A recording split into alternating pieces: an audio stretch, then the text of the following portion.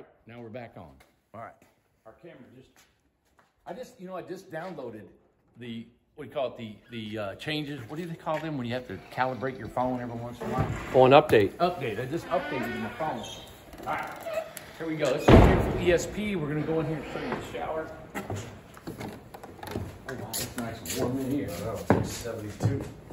Good deal. All right, we don't have our microphone on, so we'll try to be a little loud. All right, I'm gonna let Tom take it over from here, show you what he's doing.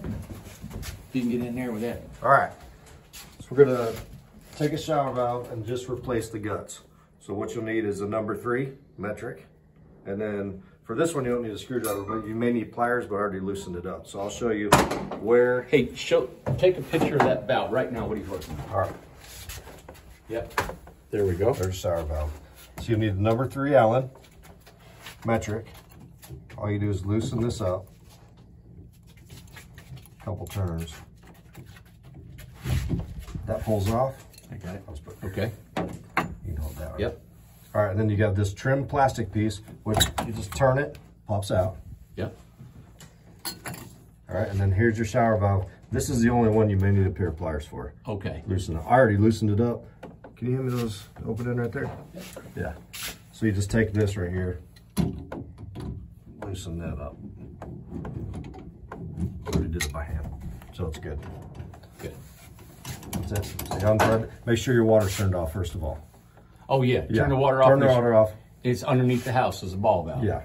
Yep. Turn the shower on, get the pressure out of the line, unscrew this, and then this part,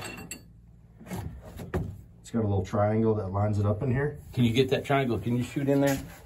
Get that? So this, how does it line up, Tom? That little triangle, just a little notch right in there.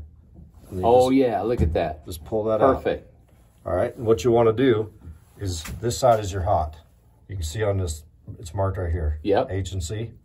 On the valve itself, when you pull it out, it's got an H, which indicates the hot side. Yep. So when you put the new one back, you want to make sure H lines up with this side.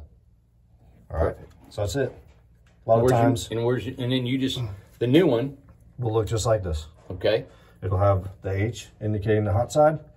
So a lot of times, if the spring and seats go bad, or if it freezes and breaks, whatever it is, yeah, take this out. Take the new one with the H lining up with this side. Get real close, Mark. And that triangle, it's got this rubber gasket. Just push it in till it snaps. Right there. That's it. Okay, and you put your... Yeah. This part. That actually holds it from pushing out when the water turns on. I just go hand tight. That's all I ever do. So just hand snug. Your hand tight's like a wrench, though. Take this trim piece, slide it back on. That's it. Slide this handle back over. That's in the off position. Of course, straight up is on, and then if you adjust your skull guard, that's all the way to hot. Hey, while we're doing this, can we do that skull guard thing? Yeah. You think I've that would be done that good? on mine. Let's show how we can do that. Yeah. So again, you just take the handle off for that. All right, and then right here, I'll use this point. There's a little line at the top of this gray part, and this, you'll notice on here, it's got several different little notches right here. All right, and what you do is, factory setting is right about there. That's factory. This line will line up with the line on the gray part. So you just pull that out. This farthest notch right here is where you want to line up with this notch. So you pull this out, turn it, and snap it back in. That makes it hotter. That allows you to go further on the hot side. Got it. Yep. So if your water's not hot enough, your water heater says 120 degrees or whatever it is, whatever you turned it up to, and you want it hotter in your shower, you got to move this scald resistor to get hot water in your shower. Yep. Got it. That's it. And that's it. All you need is that. To get that handle off. Yeah. And that's a number 3? Yeah. Got it. 3.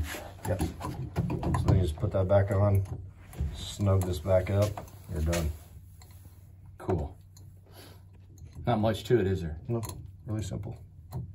These new ones are even more simple than the older ones. The older ones, you need a screwdriver to take it off. And yeah. So you don't have to take the trim kit off or anything. That's awesome. That's it. All right. Thanks, Tom. Yep. Gosh. Hope you liked that video. Hope this helps you out. If you got a problem with your shower, this is how you do it. And we hope to bring you more videos like this to help you understand more about tweaking these houses, maintaining them, and taking care of them. All right? You guys have a great night. We'll see you tomorrow. Tomorrow's Tuesday. We got Thanksgiving coming up, and I'm sure Amanda will be back tomorrow, and we got a couple good houses to show you. She's going to be decorating. All right. Have a great night.